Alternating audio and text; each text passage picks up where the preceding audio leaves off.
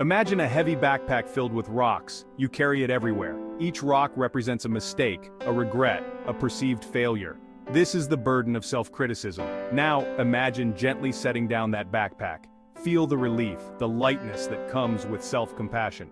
Many of us struggle to offer ourselves this kindness. We judge ourselves harshly for our imperfections. We dwell on mistakes, allowing shame and guilt to fester. This inner critic can be relentless, whispering doubts and fueling insecurities. But there's another way. Self-compassion offers a path to healing and wholeness. It's about treating ourselves with the same care and understanding we offer to a loved one who is hurting. Let's explore how to cultivate this powerful force in our lives.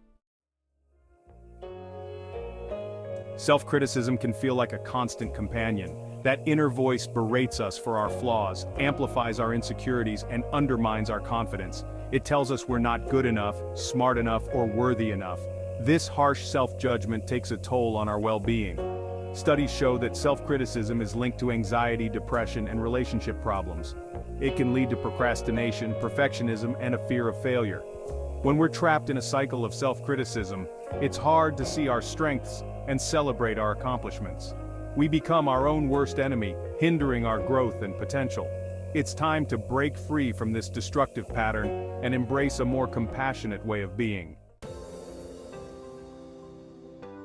Self-compassion is not about letting ourselves off the hook or ignoring our mistakes. It's about acknowledging our flaws and understanding that making mistakes is a natural part of being human. It's about recognizing that we are human, and humans are imperfect by nature. This recognition allows us to be more forgiving and gentle with ourselves. It's about offering ourselves the same kindness and understanding we would offer a friend going through a difficult time. Imagine how you would comfort a friend. Now turn that compassion inward.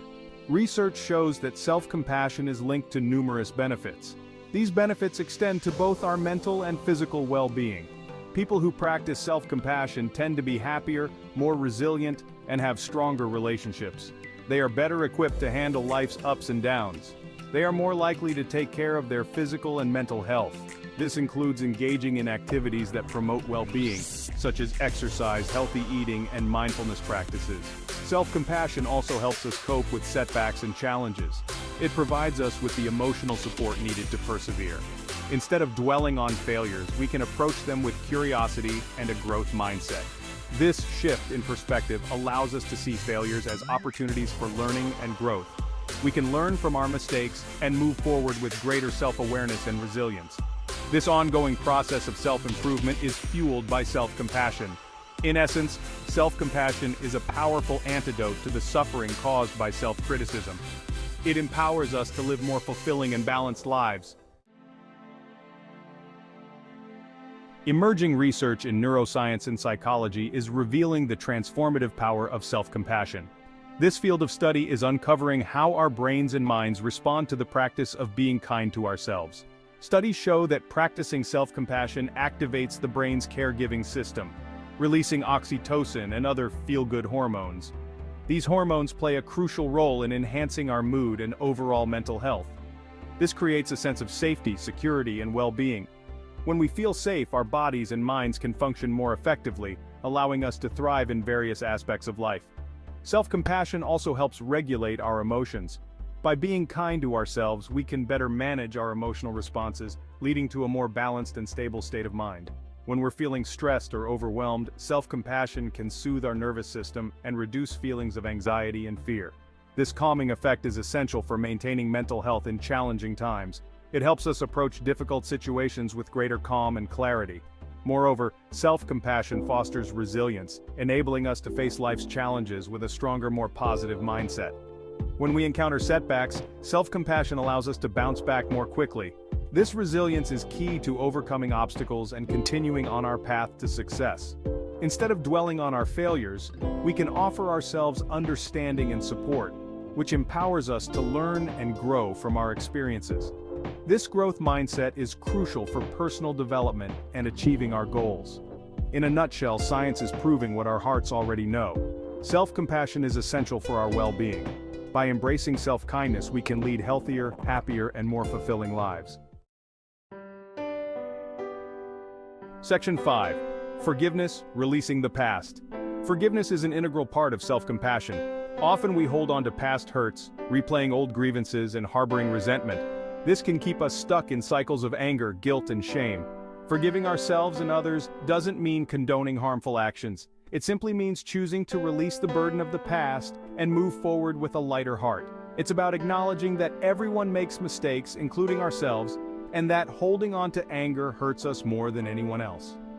When we practice forgiveness, we free ourselves from the weight of the past. We create space for healing, growth, and new possibilities. It's a gift we give ourselves and others, paving the way for greater peace and happiness. Section 6. Practical steps to self-compassion. Cultivating self-compassion is an ongoing practice, but it can be learned and strengthened over time. It's not something that happens overnight, but with consistent effort, you can make significant progress. Here are some practical steps to get started. 1. Notice your self-talk. This is the internal dialogue that runs through your mind throughout the day. Pay attention to how you speak to yourself. Are you gentle and encouraging, or do you often criticize and belittle yourself? Are your thoughts kind and supportive, or are they harsh and judgmental? Recognizing this is the first step towards change. Start to challenge negative self-talk and replace it with more compassionate language. 2. Practice self-kindness. This means being gentle with yourself, especially during tough times. Treat yourself with the same care and understanding you would offer a close friend. Imagine what you would say to a friend in your situation and say those words to yourself. When you're struggling, offer yourself words of comfort and encouragement. Remind yourself that it's okay to make mistakes and that you're learning and growing. Remember that you're doing the best you can. It's important to acknowledge your efforts and give yourself credit for trying. 3. Acknowledge your common humanity. Understand that suffering and imperfection are part of the human experience. Remember that you're not alone in your struggles. Everyone faces challenges and setbacks. Everyone experiences pain, failure, and imperfection. Accepting this can help you be more compassionate toward yourself. Connecting with this shared human experience can help you feel less isolated and more supported. By recognizing that others share similar struggles, you can foster a sense of belonging and empathy. Section 7. Mindfulness, the key to awareness. Mindfulness plays a crucial role in cultivating self-compassion. Mindfulness is about paying attention to the present moment without judgment. It's about observing our thoughts, feelings, and sensations with curiosity and openness. When we're mindful, we become more aware of our self-critical thoughts and their impact on our well-being. We can then choose to respond to these thoughts with self-compassion rather than self-judgment. Mindfulness practices like meditation, yoga, and spending time in nature can help us develop greater self-awareness and cultivate a more compassionate inner voice. By practicing mindfulness, we create space for self-compassion to flourish. Section 8. Common humanity, we are not alone. Often when we're struggling, we feel isolated and alone. We believe that we're the only ones who make mistakes, experience pain, or feel inadequate. This sense of isolation can fuel self-criticism and shame. However, recognizing our common humanity is a powerful antidote to this isolation.